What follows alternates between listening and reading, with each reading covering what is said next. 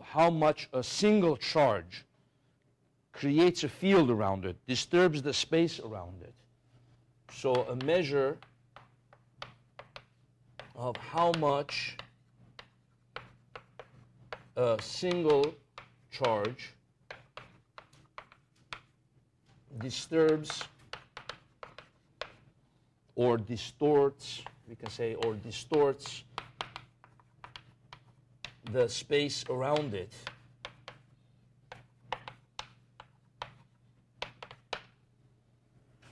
So that when you place another charge in that space, that other charge feels a force.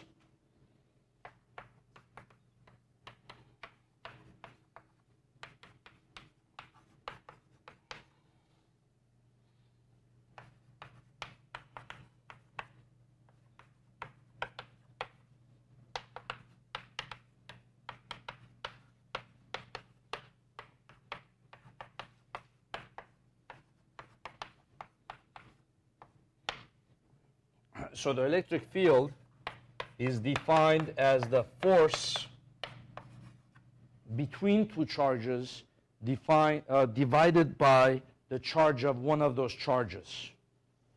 So its units are newtons per coulomb. It also has another unit called volt per meter, but we'll introduce that later. Its units is Newton per coulomb. So this is its definition. So in other words, if you have a charge here, Q, and then you have another charge, little q, let's say, this one exerts a force on that. And the force is equal to kq little q over r squared. Now, if I want to find the electric field created at that spot by that charge, big Q, I divide the force between them by the little q. And what happens? The little q drops out, right? And so you get k big Q over r squared. So the electric field is k big Q over r squared. So even if this thing is not there, the little q, this thing creates an electric field at that location, which is in that direction. You see? So it tells you it's a measure of how much this thing distorts the space around it. Okay? The electric field created by a point charge is like this. At all points in space, it's going to create an electric field like this.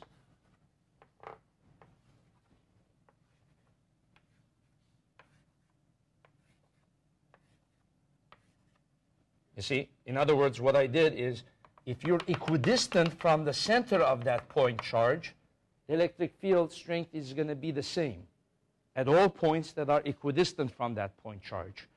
If you go twice the distance away,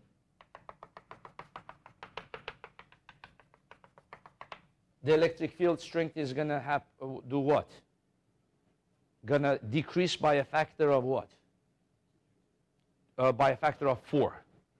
K is, E is kq over r squared, right? So twice the distance, the electric field should go down by 4. So if I were to draw the electric field lines, it's going to be 4 times smaller.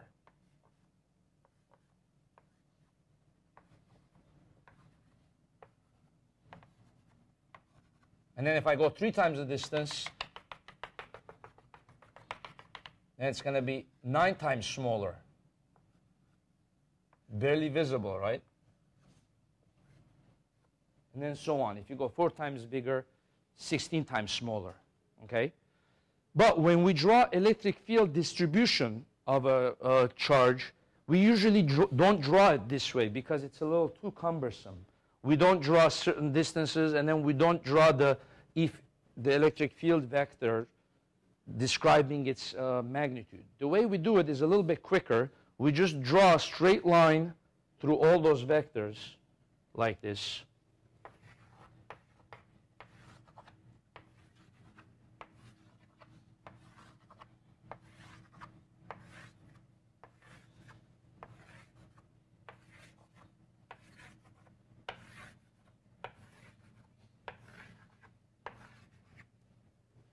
Okay, a lot of people get confused when they see this drawing because what they think is that the electric field here starts from here and goes all the way through it. That's not what it means. The electric field here actually is a vector, like we did over there, is a vector that starts here like that and has a certain magnitude. This one is not showing you, it's not telling you that the electric field has to start here and go all the way that way. But what it's telling you is just a general description that the electric field lines created by a point charge start from it and emanate away from it radially. Okay? And as you go away from the point charge, notice the electric field lines are getting farther apart. That's an indication that they're getting weaker. Okay? So if I draw like a little circle of a certain size, if I draw the circle over here, two lines are going through it.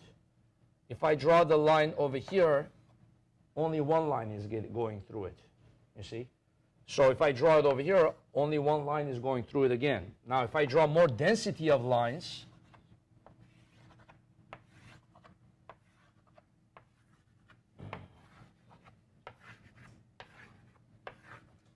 and I can draw that circle again,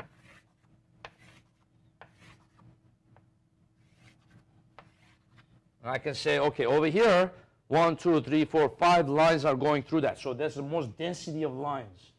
Over here, 1, 2, 3. Now it's beginning to decrease. Over here, only 1, you see.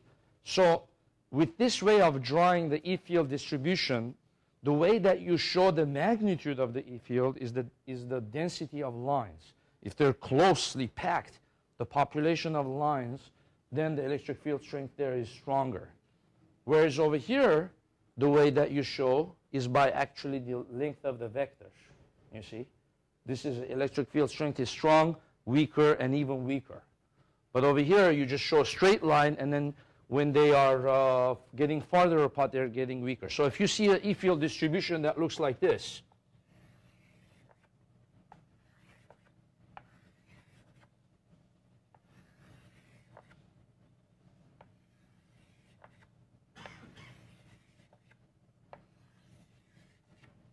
okay, where's the E-field the weakest? Here. Over here, it's the weakest, right?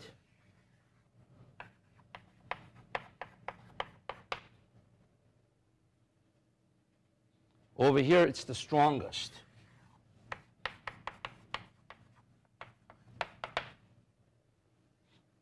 Right? And over here is the sort of in the middle.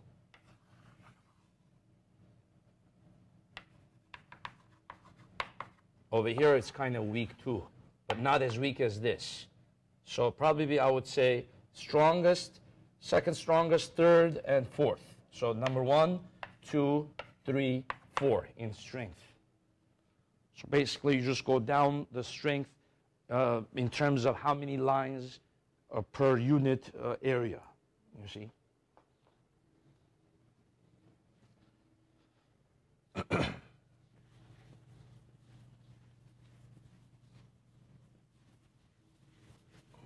So then the next thing we do is we say, well, what if you have more than one point charge? Do they also create an E-field?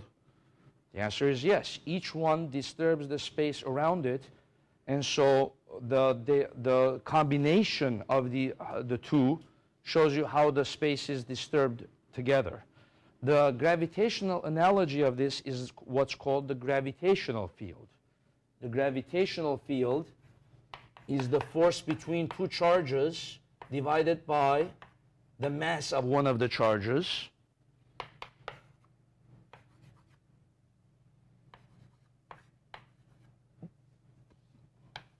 And the mass and mass cancel. So the gravitational field is gm over r squared times r hat. What's the units of the gravitational field? It'll be newtons divided by kilogram, just like the units of electric field is newtons divided by coulombs. But the gravitational field has another unit, and it's just what? Anyone?